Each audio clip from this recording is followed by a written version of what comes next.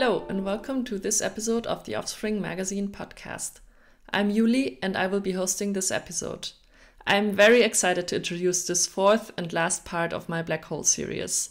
To send you off on your way through space and time, I recorded a conversation with Nobel laureate Professor Reinhard Genzel.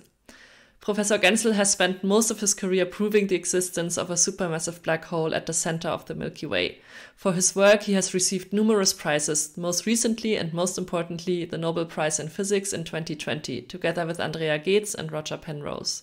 He tells a fascinating story of how, in a decades-long effort, he, together with his colleagues, managed to measure the orbits of stars around the galactic center so precisely that it leaves no doubt that they must be orbiting around a supermassive black hole.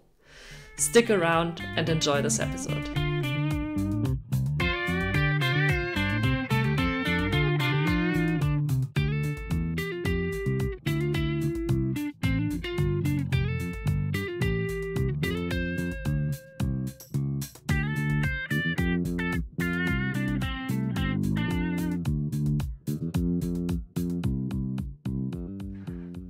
Hello and welcome to this new episode of the Offspring Magazine podcast. I am Juli and I will be hosting this episode.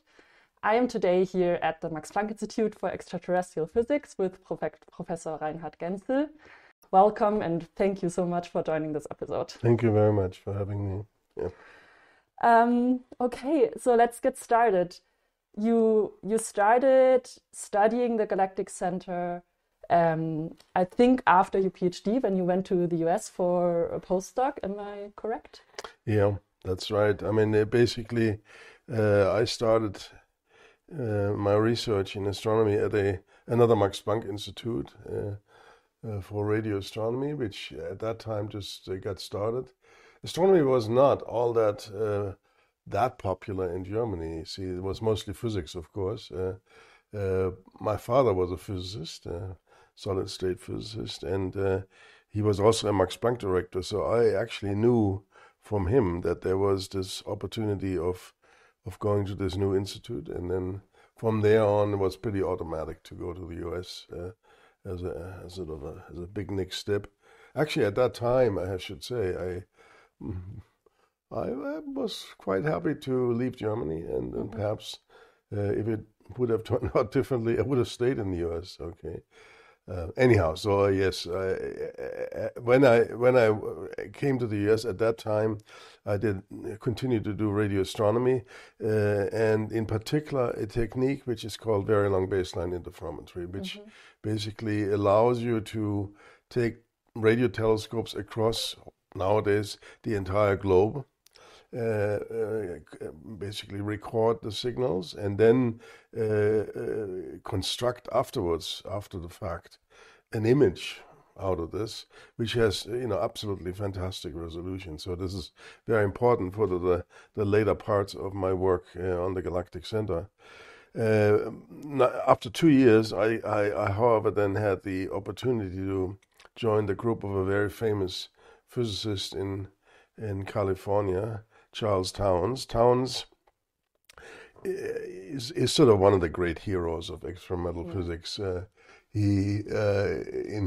he was young, after the war, he was interested in molecules and how molecules would work, and for that he needed a light source. But not in the optical, but in the short wavelength radio domain, millimeter and submillimeter, as we call it, far infrared. And there was no such bright source, and so this is how he came to develop what we now know as the laser and the maser, and that got him the Nobel Prize. And so I got that chance. I knew about him from my father, but also from the work they were doing. I was fascinated by the style of their research in Berkeley.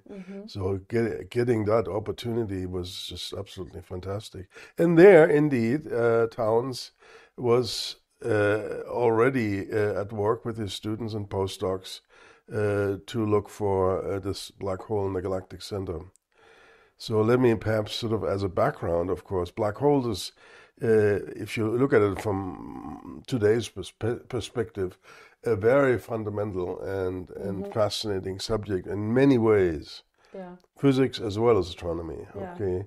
And so the reason why Townes actually got into this, and then I followed, was basically black holes were predicted, of course, by Einstein's General Relativity, and several solutions were known mathematically for the field equations, which then have this property that if a mass is concentrated enough that gravity is strong enough, then even light cannot escape anymore. So that's sort of the very simple way of understanding what a black hole is, so to speak.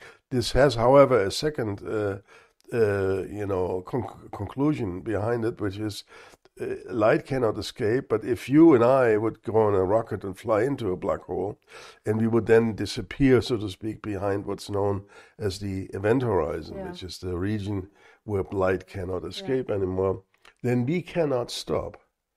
Okay, we cannot stop. We would just inevitably fly to the center, and there, basically, in terms of what General Relativity predicts, crash in the very center in a infinite density point, which is the singularity. So that's a prediction which we would like to test, because most of us in physics believe this cannot be true. There must be a point in size where this prediction by general relativity, which is a classical theory, has to be amended to a quantum theory, which does not exist quite yet. But anyhow, so this is the theory, and but the question is whether nature has deemed it necessary and useful to realize these objects. So that really didn't happen. I mean, general relativity had these solutions, and the mathematicians were working on that, but really there was no other relation to the real universe. So when did this change? But that happened in the 1960s. Two things happened. Number one is the new field of X-ray astronomy, studying X-rays.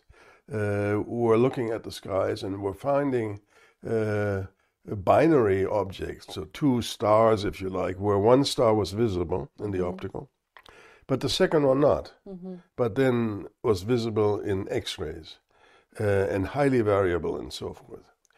And how could that be? Well, the understanding was, okay, if a star, a massive star, has used up most or all of its hydrogen to make fusion and energy, then gravity takes over, and so then it would collapse. And in this collapsing state, however, processes happen which make part of the object explode as a supernova, as we say, and then ashes remain, so to speak, which collapse to a further small region, and that can become a black hole. It can also become a neutron star, but it can become a black hole. So that's the first of the discoveries in the 60s. So the second one was a phenomenon we call quasars, where radio astronomers, also looking at the skies for the first time in detail, discovered very distant objects, billions of light years away, which at that time was a sensation. I mean, the billions of light years means the light has taken almost a significant fraction of the age of the universe to get to us, and so that was absolutely not seen before. And so because these objects are so far away, it means they are enormously luminous. Yet at the same time, they're very compact, that you can see from the variability of these sources. So theorists then went ahead and started, thinking about how could you generate, 1,000 times as much luminosity as the entire Milky Way, with all of that in a region of only, say, a light year across or something like this. And so the paradoxical explanation which came out of this is black holes. Okay. So now you would say, wait, how can that be now? And the answer is the idea of a black hole and this gravity, which is so strong that light cannot escape, is only true within a finite radius. Yeah. This event horizon. So the event horizon for if the Earth would be a black hole, that event horizon would be 1 centimeter in size. So compress the entire Earth to 1 centimeter, then we would be a black hole. In the case of the Sun, that number is 3 kilometers. Yeah. And if you go up with mass, well, then the radius is proportional to the mass. Yeah. And so the region outside this event horizon, however, you can see. Although, because the gravity is so strong also outside, that means that the light which is emitted arrives at our place redshifted. So it can be very, very much redshifted. And so that's basically the idea. You have gas falling in or stars falling in to objects you would call a black hole. And on the way in, you gain energy because of the gravity, and so that you can convert into radiation. And then, of course, at the end of this journey, the gas would disappear behind the event horizon. But as long as it's not outside of the event horizon, it can radiate. So that was the idea. But ideas or proposals or theories in physics and in sciences, of course, is always sort of an interesting possibility in order to prove it. That's really how we... So you need to find a way to prove that there's an object there that you would actually call a black hole. And the idea is basically use gravity again. Yeah. So think of the solar system. So we have the sun dominating the mass in the solar system, and then you have the planets, and the planets move on orbits, as we know from Kepler, quasi-circles or ellipses around the sun. And if you measure the orbital velocities as a function of distance for the different planets, then you go further out, then the velocities go down. Mm-hmm. In a very characteristic way, Kepler's laws. Yeah. Okay, so the further you're out, the slower the velocity. And so you turn that around in your minds. Suppose you switch off the sun, the light of the sun, that is, but keep the mass. Yeah. So in that system, the planets would more or less move around the same orbits they are in our system, but you can't see the sun. So how do you know that there's a sun? Well, you would go ahead and measure the motions of the planets, and you would have to conclude there's an object in the center which dominates the mass, and it has one solar mass. So that's the same. That's the idea how you would test that. But the problem is for these quasars, which I mentioned, they are so far away that at least at that time it was not practical to make a measurement of sort of the environment of the central region and see things move. And so there was a very important publication in 1971 by two British theorists who said, well, these quasars obviously are very rare objects, okay, and that is because they have such high rates of accretion, and maybe that occurs only rarely. That's what we also actually know now. Yes. So perhaps then, if these are rare because they're distant, they're rare, there are others which also have black holes, but they don't have such high accretion. Indeed, we know that is the case. We know nowadays that essentially every galaxy, every Milky Way, has a central black hole, and the relationship between the black hole in the center and that of the galaxy is a very, linear almost one, in that the bigger the galaxy, the bigger the black hole. Yeah. Okay, so if that is the case, well, maybe also nearby galaxies have black holes. And if it's a nearby galaxy, the nearest is our own. Yeah. So that's where the galactic center comes in. So when Towns and then I and so forth started looking at the galactic center, we don't do this necessarily to prove something about the Milky Way, but we're using the Milky Way center as the nearest laboratory, if you like, to test the idea as such. Yeah. Okay. So before that, was the galactic center of major interest to astronomers, or were you the first ones? No, okay, well, sure, of course, but it's not easy, actually, turns out. Why? Well, in this object is 27,000 light years away. So we are in the outskirts of the Milky Way, Yes. in the outer parts.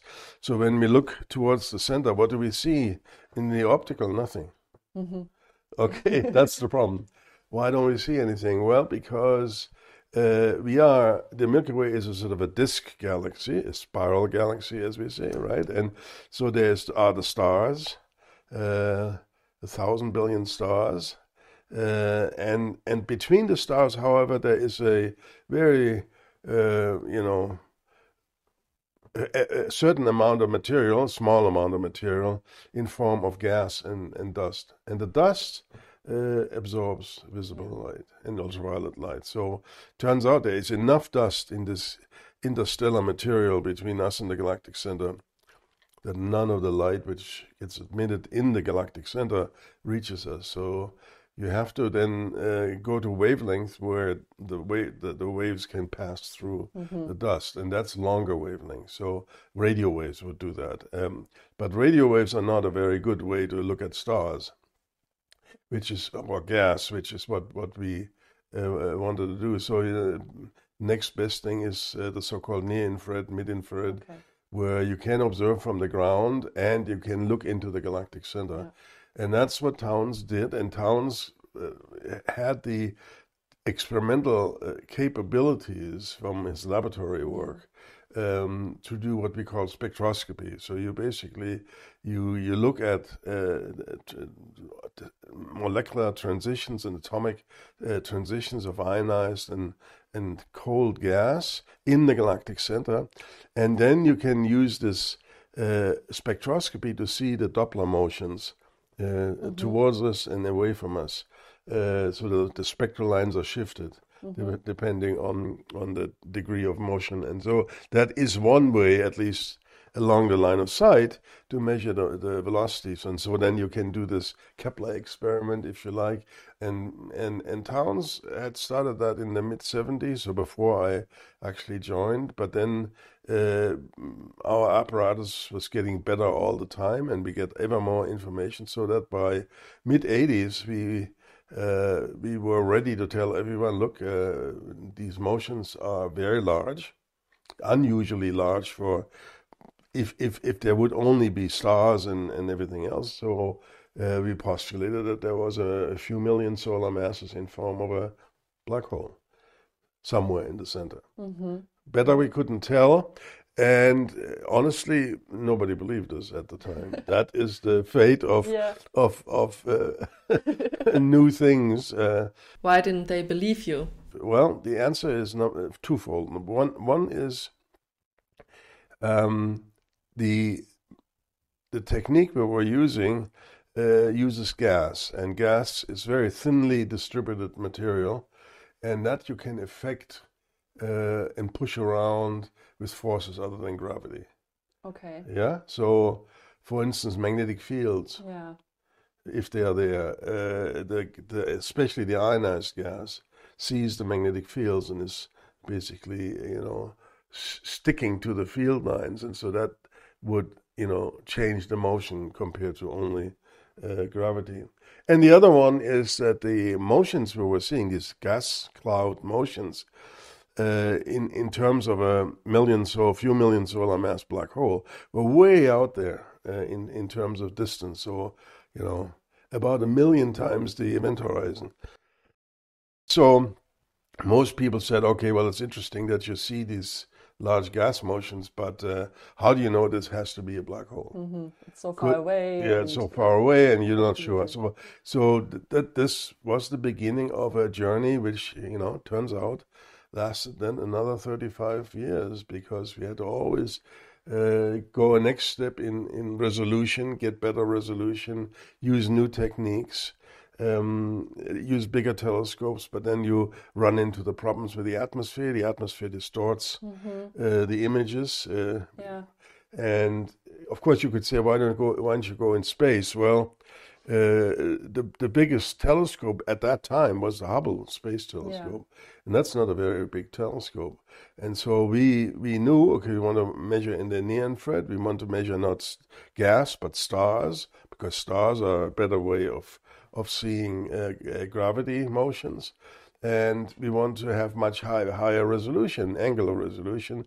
So we want to have big telescopes. Well, the big telescopes at that time were 4-meter class telescopes, but then, a few years later came 10-meter class telescopes. Yeah. Okay, so that's sort of the regime. And nowadays, what we do is we do the same what the radio astronomers, when I was young, did. We use interferometry. That is, we take the 4 8-meter telescopes of the so-called VLT, the Very Large Telescopes of the European Southern Observatory in Chile, best site in the world, and we connect, so to speak, through light paths, the light from the different telescopes, and thereby we then have the resolution of a 100-meter telescope through this. And so, but this takes time. Yeah. Takes time and effort, and you're always improving the technology, and so that is why it took, in my case, a long time until we had really the case so well presented, and a second group also in California then did the same, Andrea Ghez, that people, first of all, they could see what we got, we and they. Yeah. That was a very good test. If you get different answers, well, then maybe what one group concludes is not the right one. No, we got a similar answer, and then ever better in terms of resolution. Yeah. So that's how this all happened. Okay, so let's maybe go back into a bit more detail. So you mentioned the first measurements, and you were observing gas clouds via this spectroscopy and Doppler shifts of the gas clouds. And people weren't believing you because basically there were other reasons why these gas clouds could be moving the way they move. And also you were too far away. So then the next step was like, okay, we have to move closer to convince people. And we move to other objects than gas clouds because people won't believe us if it's gas. That's right. That's why you then said, okay, then we have to find stars. Yes. To do this. Okay. But so did you already, before the times of interferometry and the very large telescopes, did you try it? Was it possible to find stars already? Oh, yeah. No, I think the first, I should say, if you go through this in time, the first difficulty at the time was, remember, we are not in the optical, we are in the so-called near-infrared. You have to have sensors, detectors. Mm-hmm. And if you want to do this efficiently, you want to actually, now in terms of the stars, what you're looking for is the motion. Easiest way to do this is to look at the motion on the sky. Mm-hmm. We call that proper motion, okay? Mm-hmm. So you're not looking at, you can, but we were not only looking for the radial motion in spectroscopy, but then actually we were making images and looked how the stars were changing their position from year to year, basically. So the first real hurdle was we needed an imaging detector. Mm-hmm. So in an optical that was known, and at that time, in fact, the CCD came in, but in the infrared, no, there was no device. And that was a bit of a struggle initially, and is a struggle up to now, really. What helped us, I have to say, was the fact that the military in the US needed the same technology to look at Russian rockets. Okay. Yeah. And so they, in fact, had the money to make developments of semiconductor devices which would allow you to create images. And over time, this then, filtered through to the civilian sector. And later on also, actually, nowadays we build our own detectors, so it's not anymore that we depend on anyone. But that was really the big step, and in particular here in Germany, because at that time I had then moved from California to Germany, and to get a detector which is classified out of the US into Germany, and that's not so easy. But anyhow, that was sort of the beginning issue. The next issue, we only had a 3.5-meter telescope available at that time on a good site in Chile, but only 3.5. So that's a pretty good resolution, but of course it would have been nice to have better resolution. So the progression was go ahead and start. Then come the issue of the Earth atmosphere. So if you recall, if you're in a very hot street, then the air is flimmering, right? And it's this effect which basically distorts the waves, and you cannot get to what we call the diffraction limit. What is that? Diffraction limit is a physical limitation which is given by the ratio of the diameter of the telescope and the wavelength. So the bigger that ratio, the higher the angular resolution. But as soon as you have the Earth atmosphere interfering, so to speak, then you can't get to that limit. So we had to learn how to fool the Earth atmosphere. Initially, we did that by making very rapid images, so that the Earth atmosphere doesn't have time to distort the images.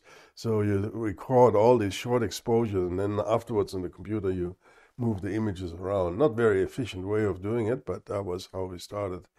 And then the next big step was what we call adaptive optics. So you actually measure the distortions directly in the instrument, because you can take the light from a nearby star, and basically the star would be it's a point source basically, but when you record it, you can see the distortions, and then you have what we call a deformable mirror in the path to the detector, and you basically use that deformable mirror and a very fast computer to unbend what the Earth atmosphere has done. So it's like a live correction. It's a live correction, and that is what all big telescopes do nowadays.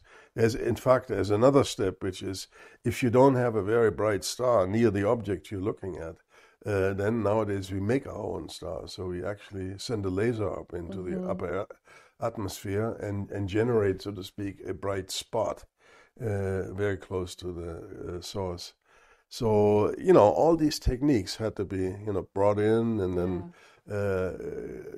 develop them to a degree which then could be used. And so in this process, then we were sort of first motions of these stars. As I said, they gave us the same result, by the way, as the gas clouds.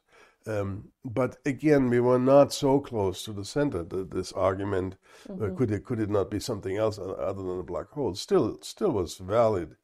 And so the next step, there you need still bigger telescopes. That was then the transition to 8 and 10 meter class telescopes, which we have.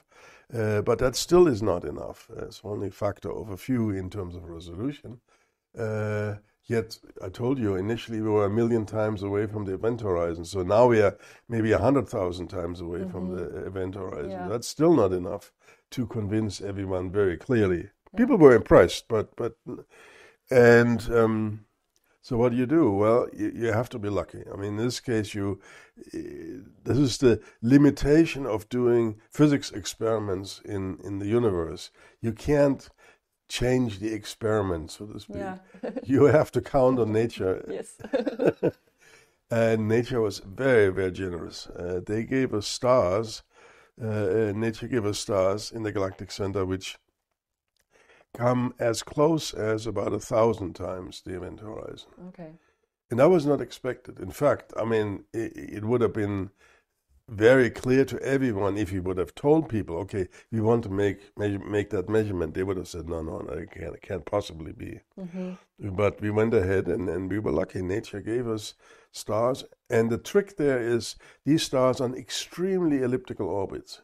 So, they are away most of the time, but then sometimes they come very close. Okay. And one of these stars, both Andrea and we then saw go through this very closest approach in 2002. A highly elliptical orbit, moving then at, 2.5% the speed of light. So that's about several hundred to 1,000 times the velocity of the Earth around the Sun. And then, in fact, the evidence was so good already then, because you could see this very fast motion, and now you're 1,000 times away. Then the probability that there are other options, was getting dwindling to to not zero, but to very unlikely. And so by 2002, I would say most of the astronomy community was accepting, that's probably the best evidence we now have for these black holes to exist. But there's still a number of buts here. Number one is still 1,000 times away.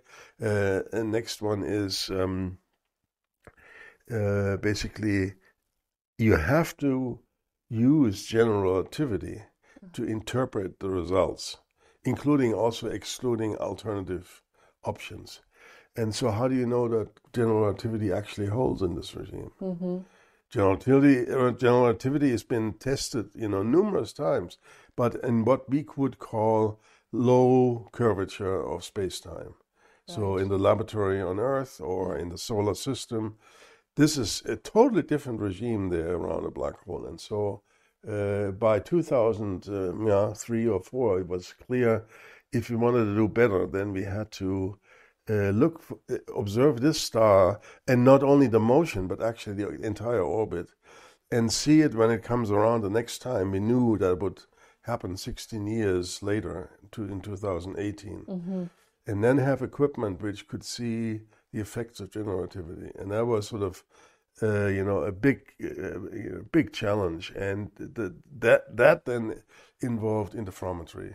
So to bring together the 4 8-meter telescopes on Paranal and being ready on time, etc. It's a very challenging development, but we were ready, and so by 2018, and now, tonight we're observing, with this, and the amount of what we've learned in the last few years, also Andrea, but the interferometry is really unique now, is fantastic. So we can actually see the in detail effects of general relativity. Indeed, they are just what general relativity predicts. We can say something about what other than a black hole there might be. There could be 2 black holes. There could be a big black hole and many, many other smaller black holes. And it appears that this is pretty lonely big black hole, And the next thing is we can not only see these stars at 1,000 times the event horizon, we see also the environment of the event horizon glowing in infrared light, so once every day. And it turns out this is probably when there is, a lot of acceleration of hot material, hot gases, which start then to produce so-called synchrotron radiation and produce sort of a hot spot for a little while, about a few hours. And that moves. And we can see this motion on just a few times the event horizon size. And that takes, say 50 minutes or so to go around, and moves at about a third speed of light. So that's pretty impressive. That is impressive. That's pretty impressive. And at the same time, also the radio astronomers now have been looking at this, pretty much the same region, and they're using the fact that general relativity, of course, predicts that light is affected by gravity. The fact that there's a black hole is exactly that. But you can shine, so to speak, light from the backside at us, and then obviously, if it were not general relativity but normal physics, you would certainly expect the event horizon to be black. Because everything would fall into the black hole. But in general relativity, actually, prediction is that the region where photons fall in is bigger than the event horizon due to the bending of light. And so that has now been measured, and it's exactly how you would expect it for the mass which we've measured. So I would say by excluding ever more the possibilities, we are now in the regime where we can say, that looks like a black hole, is a black hole. However, one has to be careful. Physics never ends, I told you at the very beginning that there are things which general relativity predicts, which most of the physics community would say we don't think that this is the ultimate answer. Mm-hmm. The central singularity is one of them. Yeah. The other one is if you take a black hole and you grow its mass, say by throwing rocks in, okay? And suppose you have a second black hole of the same mass, but that one you've grown by throwing refrigerators in. Then general relativity would say there's no difference, because you only need three quantities, or rather, let's say two, to describe a black hole: its mass, and then how fast it spins. Mm-hmm. Nothing else is needed. No other information is needed nor available. Yeah. Okay, it's all hidden in the event horizon, and you can't get there. So, if from the point of view of general relativity, these objects are extremely simple, and yet at the same time, from a point of view of us, we cannot tell the rock black hole from the refrigerator black hole. And there are very general considerations in quantum theory say that can't be, because there are conservation of quantum numbers, which we know happen in the quantum world, which would have to apply to a black hole as well if we had a proper theory of quantum gravity, which we don't, as I said. Yeah. But these very general considerations then tell us there must be a difference between a rock black hole and a refrigerator black hole, so to speak. Uh-huh. And so these questions will continue. And there are some people who say that black holes, in terms of physics, are sort of the atoms of the 21st century in terms of what we still don't know about them. Mm-hmm. Okay, Yeah. so we now with some certainty know they exist. Also, I mentioned in the very beginning the so-called stellar black holes, which the X-ray community saw that we can look at with great detail now with gravitational waves, which can be seen when two stellar black holes orbit each other and then lose energy because they radiate gravitational waves. In the end, they spiral inwards. And then they merge towards a single black hole. So that has been seen. But many of the other properties we have not yet tested. And so that will keep, even after I'm looking at the daisies from below, I'm sure that will keep physicists busy. Now, there is another final aspect to all of this, which is the astronomy universe part. You know, what are they good for, these black holes? Do they have any role or what? Or they're just sort of sitting there as schmarotzers in the centers? And the answer, they have a very important role to play in the evolution of their host galaxy. Mm-hmm. So they both, we now know, formed very early in the universe, and then they grew together. And in the end, it can be that the central black hole, if it accretes a lot, starts actually spewing out enough energy and winds and all of that into the galaxy to, so to speak, kill the galaxy. Mm-hmm. Okay, by removing interstellar material, and the interstellar material is the food for forming new stars, so it can eject this interstellar material, and all of a sudden a galaxy makes a transition from sort of a galaxy like our own spiral galaxy with lots of gas and star formation into what we call an elliptical galaxy, which is basically dead. I mean, there's still stars there, old remnant stars, but not much new star formation. So we now know that this is a sort of this symbiosis between the black holes and the galaxies which they're in is a very important part of the evolution of the universe. I mean, it's really interesting. I mean, and what you were saying, that there's so much that we might not yet know about the black holes and the atoms of the 21st century. It makes sense if you think about the fact that, well, we only saw them for the first time, as you said, in X-rays in the 70s, 60s.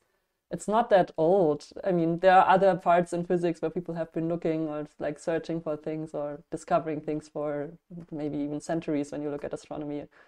And we've only been doing this for a few decades. So it makes you excited for what else we can learn, I guess. Yeah.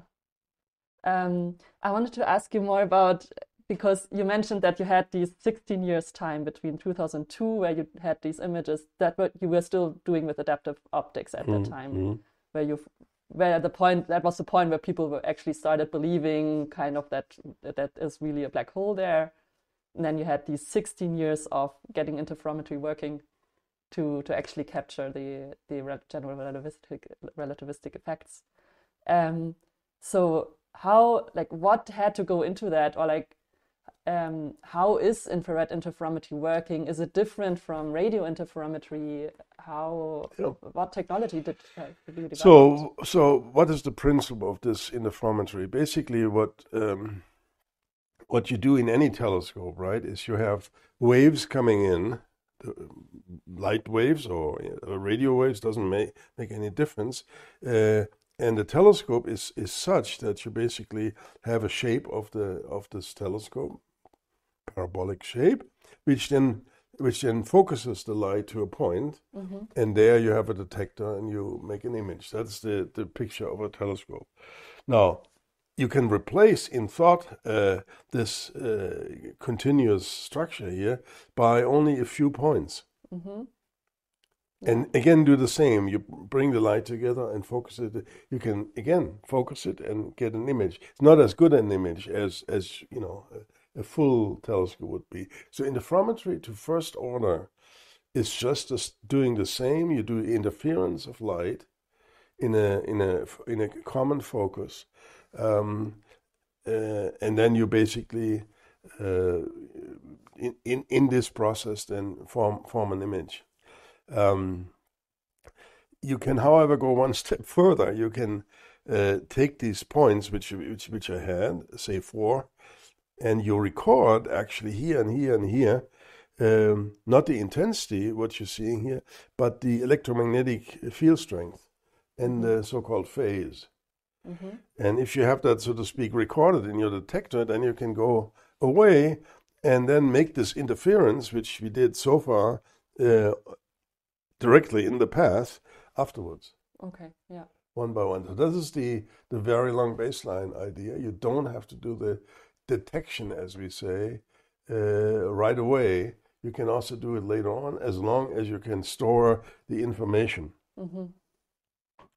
But in optical wavelengths or infrared wavelengths, you have real additional difficulties. First, you're much shorter wavelength. Okay, so the accuracy of determining phases and making this interference is, about 1 million times more difficult than in the classical radio regime. The next, the changes in atmospheric conditions is much faster also, because now you're at shorter wavelength, and so everything is much faster. So in the radio regime, you have minutes or even hours before things change due to the atmosphere. In the optical near-infrared, it takes a millisecond. So when you do any experiment, you have to be, very, very fast. And fast means, of course, the detectors have to be very fast. Then they shouldn't be noisy and so forth. So there are a number of challenges. The next one is this interference we were using here has to, of course, relate to an accuracy. This thing really has to be parabolic, okay, with a very great accuracy, so that all the rays come together exactly as they should. So if you now think of your 4 telescopes which you're using instead of this, then you have to basically add these rays from the waves from these different points very accurately. And again, that's a small fraction of the wavelength. In the radio, that's not so difficult, but in the optical. So you see, it basically, in principle, it's the same thing, but then in practice, it's if you think about all the factors involved, it's a very large factor more difficult in the optical regime. But then technology has moved on. optical interferometry was, in fact, tried 100 years ago by Michelson, a very famous physicist. And so what he did was he would take an optical telescope and put little, periscopes on top, and take exactly like I said here, and bring the light together from these outrigger periscopes in the big telescope. And with that, he could actually resolve stars, but only very, very bright stars.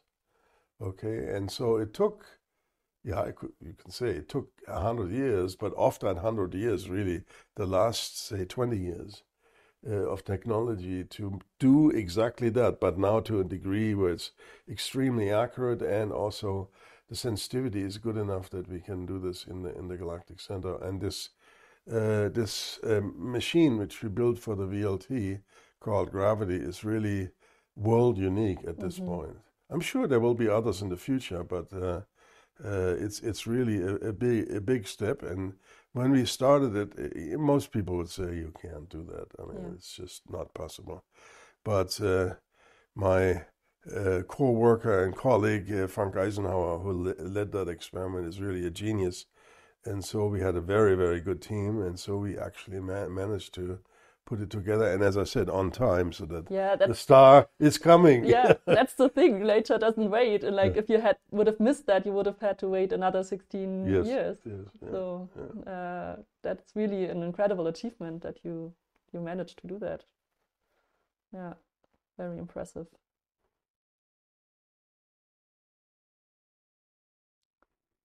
Well, I should say, of course, perhaps we can put it in perspective. Many of the things we did, first of all, of course, we owe to the fact that we have a fantastic team of young people. And you can't do that by yourself. Yeah. It's very clear. So it's not my Nobel Prize, it's a prize for the entire team. And the second thing, of course, is... How big is the team? Sorry to ask. Well, it's a European team. This interferometer team is about 50 people now. Okay. Yeah.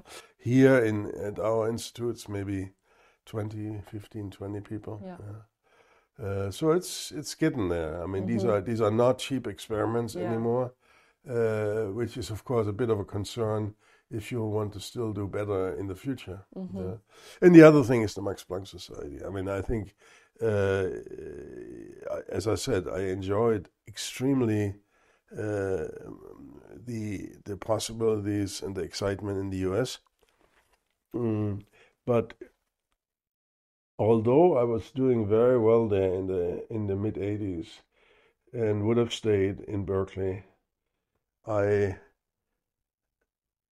when I got the offer from Max Planck, I knew that this would be the right thing to do. Although the blue skies in California and the rest of it are very attractive, I knew that this would be. Why? It's because in the US, and in fact in the German university system, let's be clear about it, anything you would like to do, of course, you have to write a proposal. Yeah. That's okay. I mean, if you're convincing, But the so-called peer reviewers who look at the proposal and judge whether you should be getting money or not, of course, are people who are critical and conservative. Yeah. Conservative means, let's look at our star again. If I would have written, and then we want to observe stars which come as close as 1,000 Schwarzschild radii, conventional wisdom at that time would have said no. Yeah. They don't exist. Yeah. And in fact, this is not just an assumption I'm making. Andrea Ghez initially crashed in the US exactly because of that reason. Her first proposal to do what we already were doing, we were a little ahead, but we didn't have yet first results. Andrea proposed a funding proposal to do exactly that, and the reviewers said no, they can't do that. Then later on, she got funding to do it anyhow, and we had, of course, already gotten the results. But that's where Max Planck is unique, that you, so to speak, as a director here or group leader, you get the opportunity of doing very high risk projects over a pretty long period of time. Also.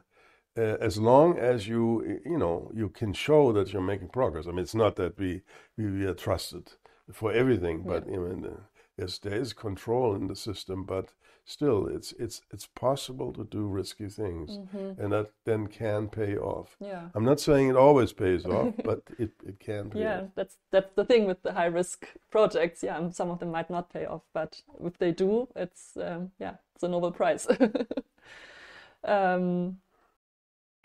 The measurement that you have done of the mass of the black hole at the center, it is an extremely precise measurement, right? Mm-hmm.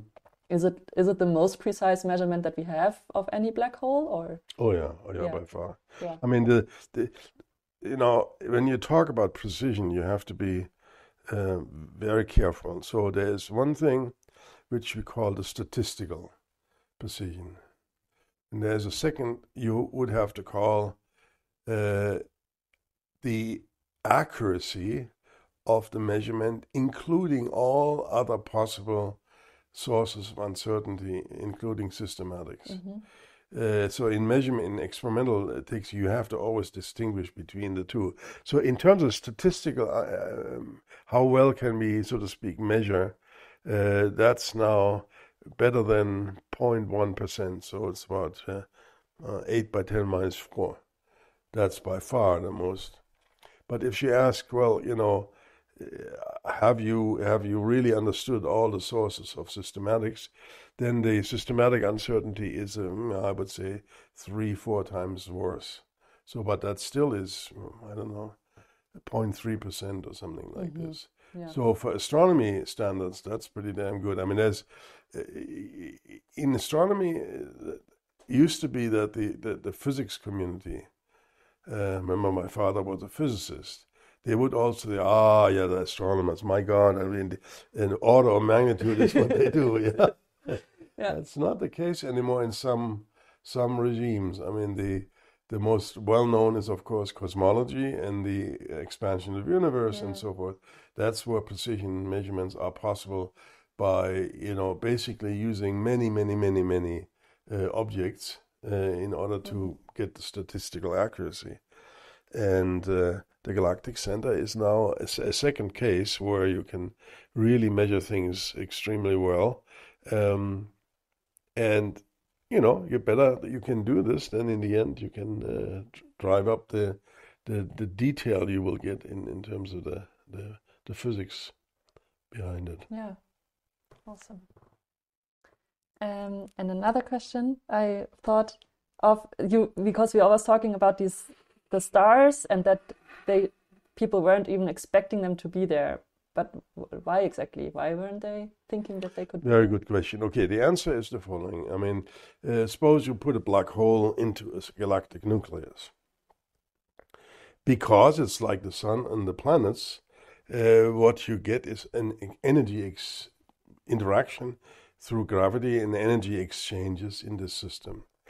And in this energy exchange, basically, you create objects which lose energy, and therefore they move inward. Mm-hmm.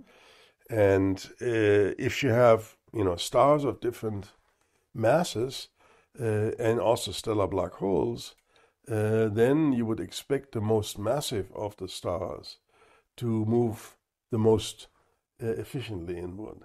Mm-hmm. So after a while, you would expect there's the black hole, then the most massive systems are stellar black holes, so there is a sort of a concentration of stellar black holes, but stellar black holes are rare, really. I mean, there are very, very few stellar black holes. Then neutron stars should also be there, because they are, moderately massive, actually. More massive stars might also move inward, but it takes too long relative to their lifetime. Mm-hmm. Okay, otherwise you would expect them to, be the closest. And nature has found a way to trick these timescales.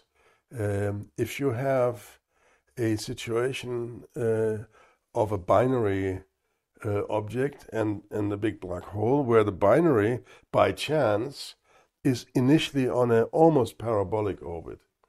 So if you, so to speak, go out very distant from the black hole, and you have a process, what we call scattering, which brings the binary on essentially randomly on an orbit which is almost directly pointed at the center.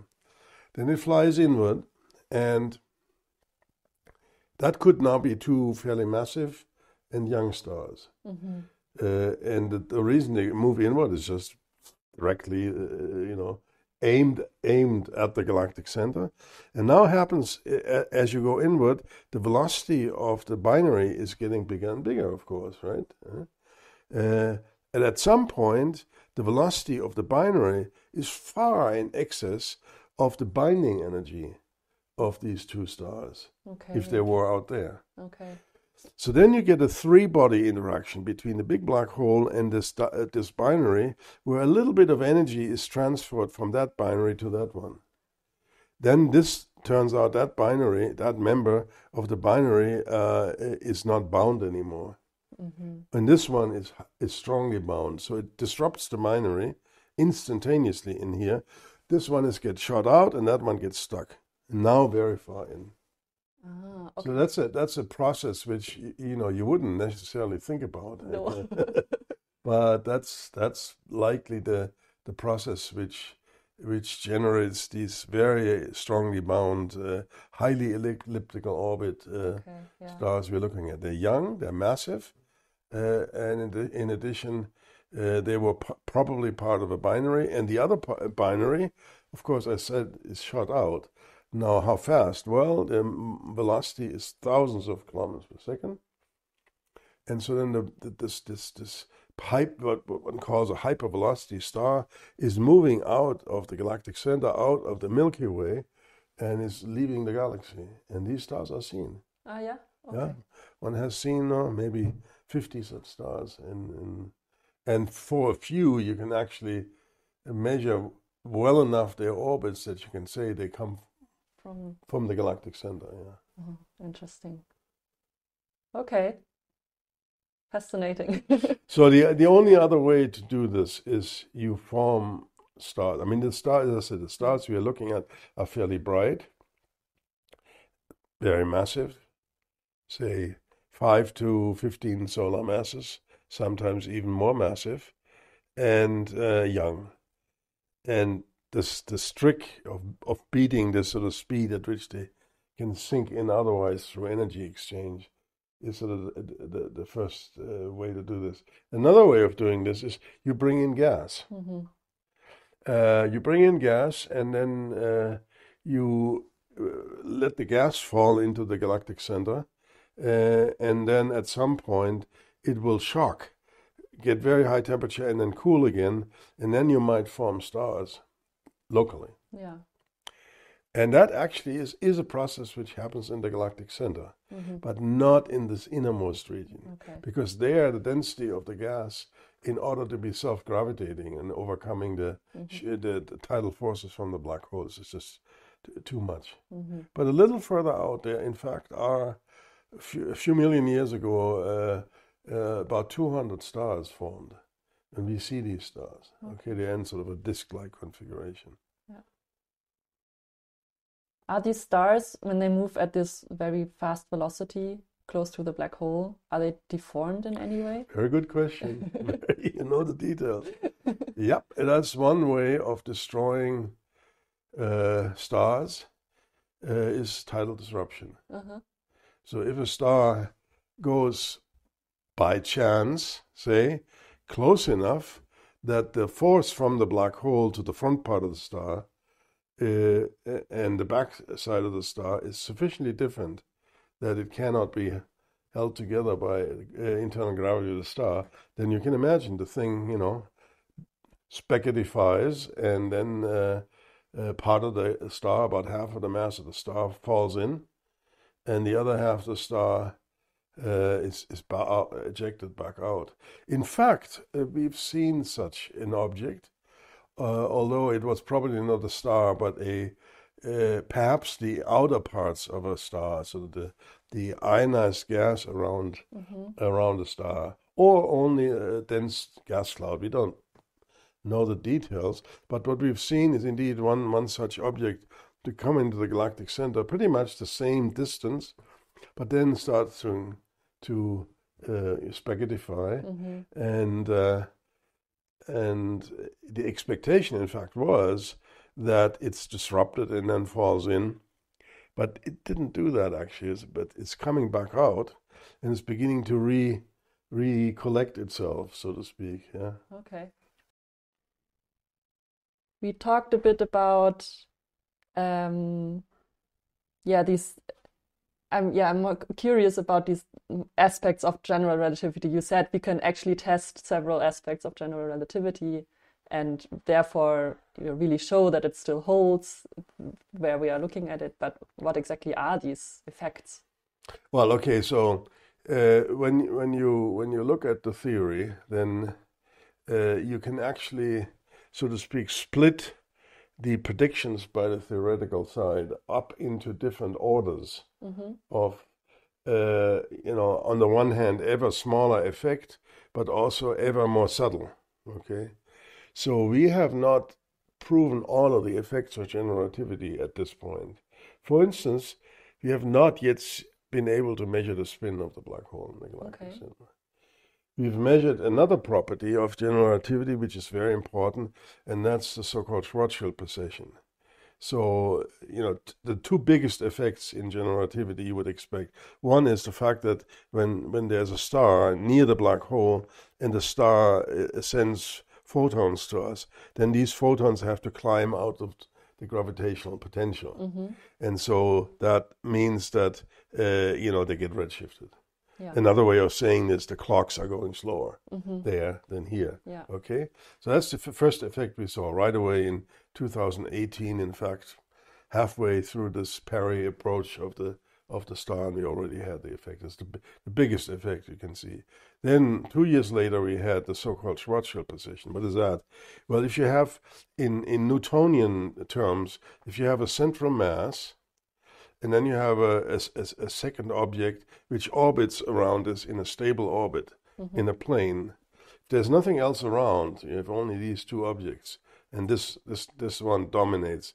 Then this is a very simple two-body or central force problem where the orbital shape here stays always the same in Newton.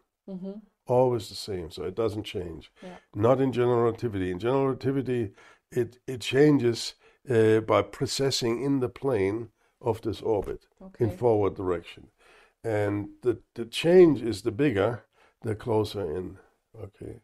And so that effect we've seen, and the clarity with which we can see it, first of all, it is a confirmation of general relativity, but also it tells you that there can't be anything else. This is what I said before. This thing is lonely, this black hole. Suppose there's not just a single black hole, but two. Well, then that gives a very different pattern of this orbital change. So that we can see, and from that we can make estimates about the environment of the black hole. For instance, many people have predicted that so-called dark matter might get sort of attracted by the black hole and sort of form a sort of a halo around it. And we could set now pretty strong limits how much additional matter around the big black hole, say in form of dark matter, can be there. So that's astrophysically of importance. In that sense, this is not about general relativity, but it's a question about the, so to speak, the object itself, and how did it form and how does it interact with the environment. The spin, if the black hole spin, there is obviously a direction. So if you now have a star which goes in a plane like this, it also starts to wobble around about the spin direction. That's called a lens steering precession. That lens steering precession for the star we've seen is about 50 times smaller than the precession we've seen. So that one we have not yet been able to see. Will you be able to see it? We hope if there is a star which goes closer. So all these effects go like the smallest radius where the star goes relative to the event horizon, R over R Schwarzschild, to some power. Okay. So the higher order terms and the lens steering precession, there the power is 3/2. And so, the closer in it goes, the stronger the effect is. So we are hoping by improving the sensitivity of our interferometric machine by another factor of 100 currently, then we might see stars which go deeper still deeper. Will they be there? We can't tell. Yeah. It's just a question of hoping that nature is good to us. Yeah. Maybe not. What if that's not the case? Are there other ways to measure the spin? Yeah, there are. I mean, I've talked about the innermost region where we see this gas. Yeah. We might gather some information on the spin there, and likewise the radio astronomy measurement also in principle depends also on the spin. It's not very strong, so I'm not very hopeful. Yeah. Finally, gravitational waves. I mean, that I would say is a very likely contender, not in the galactic center necessarily, but in a nearby galaxy or even a distant galaxy. So if you have a big black hole, and then you have a stellar black hole, then the same happens as what LIGO had seen with two stellar black holes. The stellar black hole, if it comes close enough, starts losing energy by radiating gravitational waves, and then starts inspiraling. And so then you can actually gather extremely important information about the innermost region around the event horizon, so to speak, in the last loop before the stellar black hole falls in. That is something which, in principle, the LIGO experiment wanted and has done from the in-spiral of two stellar black holes. Yeah. But the problem is that it happens so fast. In the case of stellar black holes, this last orbit, so to speak, takes only 0.1 second, so 100 milliseconds. Yeah. Not enough time to really measure the properties very well. But if you have a big black hole, one of our million or billion solar mass black holes, and a stellar black hole, then these last turns take weeks. Okay. And so you have a long time to measure, with high accuracy. Yeah. So that is an experiment which, however, has to be done in space. You can't do that on the ground. So the European Space Agency and probably NASA together, we will see, planning an experiment, a very, very ambitious experiment of having 3 satellites 2 million kilometers away from each other, sending laser beams to each other. And this machine called LISA might then see one of these inspirals called extreme mass ratio inspirals of a stellar black hole into a big black hole. Okay. And that, in a way, is the ultimate experiment, I would say. Yeah. So talking about other galaxies, so the event horizon a telescope has imaged the black hole at the center of our galaxy and the one at M87. Now, could you do observations that you did at the galactic center, similar ones also, for example, at M87? Yeah, we could, if we could. The answer is we can't because of the location of the telescopes in Chile. Ah, okay. Yeah. Okay. In fact, I mean, you're absolutely right. That would be a dream experiment. The nearest galaxy is the Andromeda galaxy. Nearest big galaxy is the big Andromeda galaxy, and that one has a black hole which is, 20 times more massive than the galactic center, and that one would be ideal to look at the motions of the stars there. It has been used in a spectroscopic sense, so the spectroscopic experiment has led to the determination of the central mass, but we would have the resolution to then see individual stars, and then you could, so to speak, do parts of the galactic center experiment there, but Andromeda is in the northern hemisphere, and so we cannot do that with the VLT. And so, but indeed, I think we are using dynamical motions to measure the masses of black holes. In fact, 10 billion years ago. How do we do that? Well, we use the fact that active black holes, we call that active galactic nuclei, of which these quasars are, so to speak, the tip of the iceberg, get ever more common when you go back in time.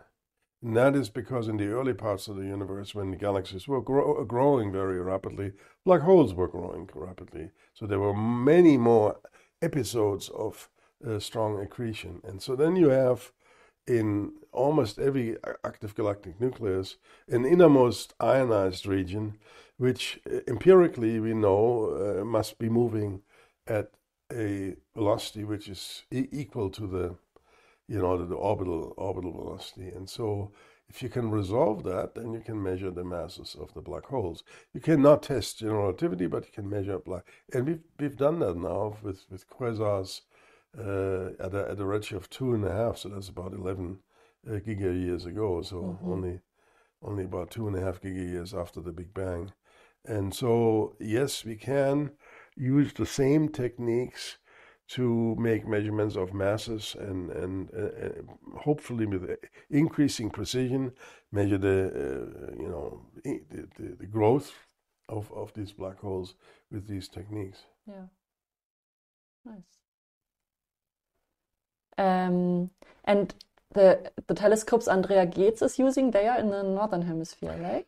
Yeah, they are more or less in the northern hemisphere, and more or less because it's plus 15, plus 17 degrees in latitude. But they could look at Andromeda for sure. Okay. But they don't have interferometry. Oh, okay. Yeah. So that's they do have two telescopes. So there are two 10-meter telescopes in the Keck. And in fact, in the distant past, there was a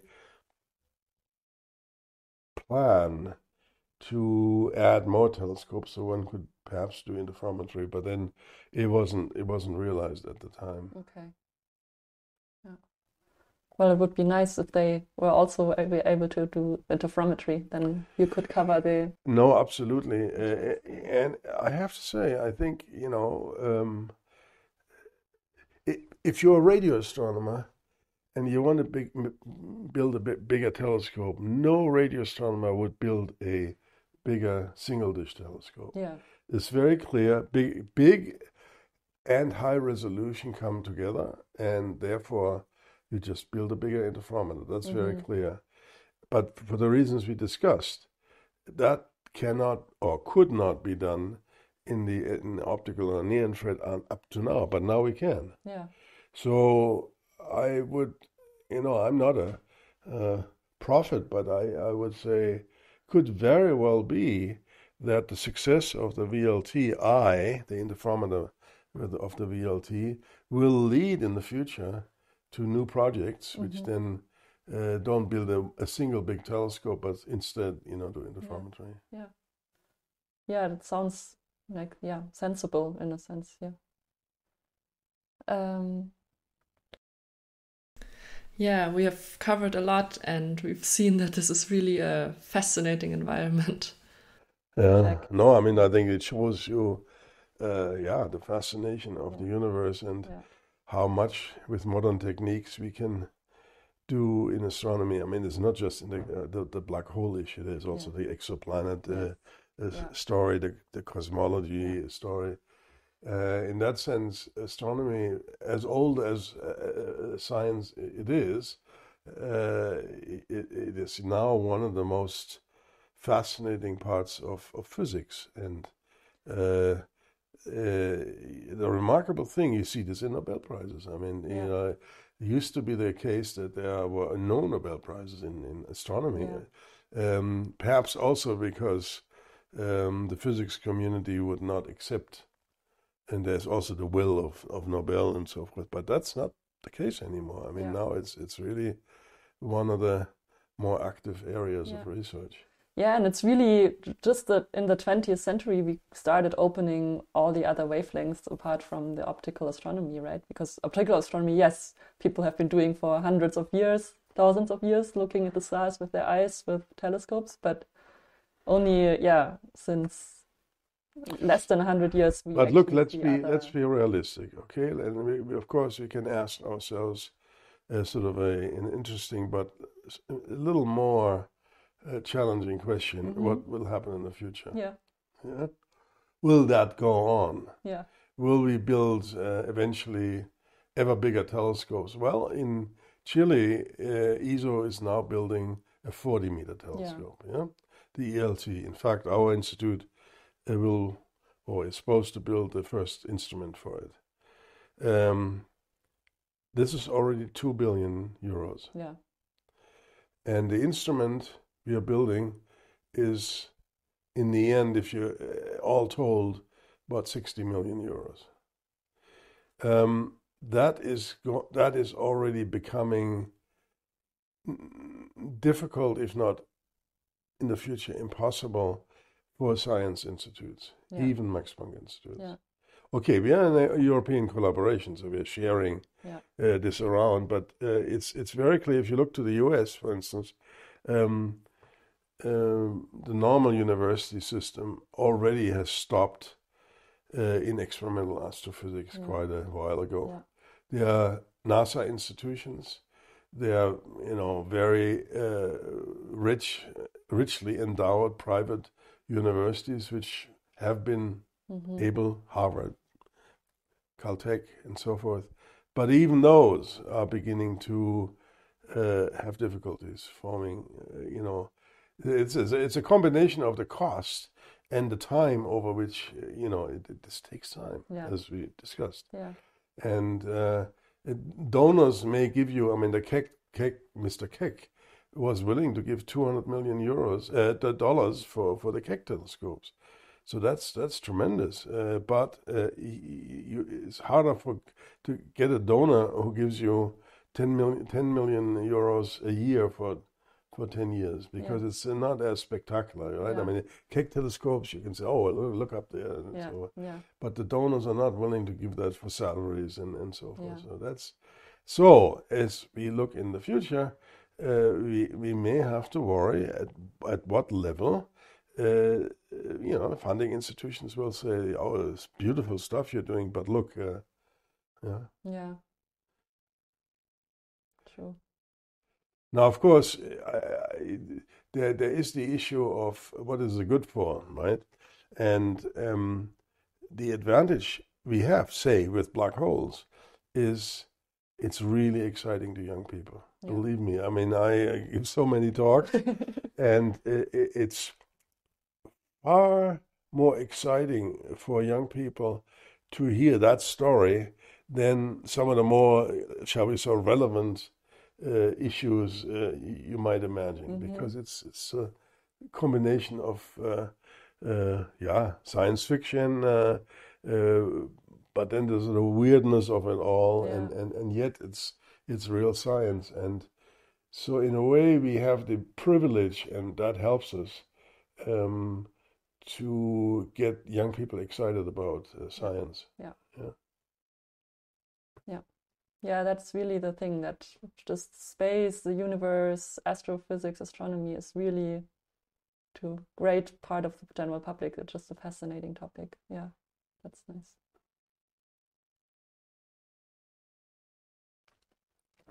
Okay, I think we've had a pretty great conversation. Thank you so much for joining this podcast. Okay, well, I'm delighted that it was interesting to you. Yes, definitely. That's it. Thank you so much for listening. This was the final episode of my Black Hole series. If you liked it, and if you liked this podcast, please hit subscribe. I would love to hear your feedback on the series, so don't hesitate to contact us via Instagram, Twitter, or LinkedIn, or email. Offspring Magazine, the podcast, is brought to you by the Max Planck PhDnet and the Science Communication Working Group known as the Offspring Magazine. The intro-outro music is composed by Srinath Rankumar, and the pre-intro jingle is composed by Gustavo Carrizo. For any feedback, comments, or suggestions, please feel free to write us at offspringplotpodcast@phdnet.mpg.de. Until next week, stay safe, stay healthy, bye-bye.